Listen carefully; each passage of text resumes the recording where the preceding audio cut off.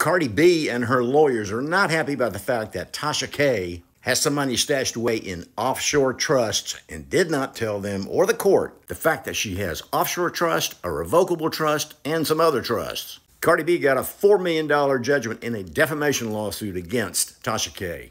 And now she's trying to recover on that judgment. She's trying to get paid. Tasha K filed bankruptcy. I don't know all the facts of this case, but I can tell you she had some pretty good lawyers working on her asset protection. She has a Cook Islands offshore trust, a Nevis offshore trust, and to my mind, those are the two best places on the planet to protect liquid assets. And while I'm here, click on my link to work with me and to get my newsletter. Her revocable trust, it's called the Florida Revocable Trust, is totally exposed to this judgment, meaning that any money in that trust most likely will have to be used to satisfy this judgment.